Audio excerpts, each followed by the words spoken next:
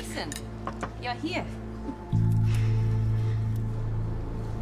How's the search for Nina going? Did you find her? Unfortunately, no. I'm sorry to hear that, but I'm so glad you're here. You can try my world-famous Spätzle. Sounds good. Glad you came. Thanks for inviting me. You too, Nicholas. You're welcome. Enjoy these warm family moments, as few and far in between as they may be. Part of me still thinks I should be on the job, but Anna insisted I take a break. You shouldn't be taking orders from that woman. In fact, you should be arresting her.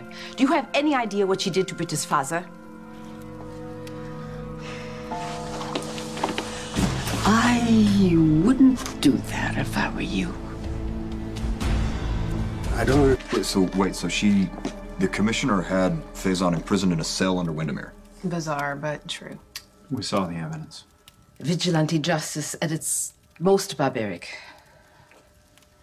Well, I respect Anna. I mean, if she did something that extreme, she must have had reasons.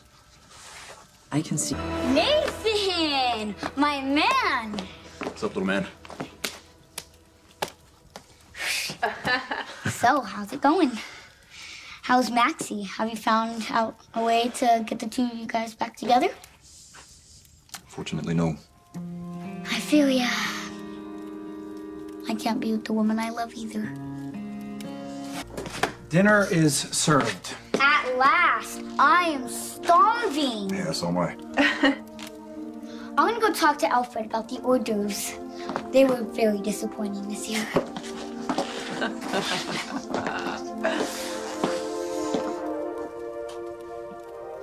Coming, Mother?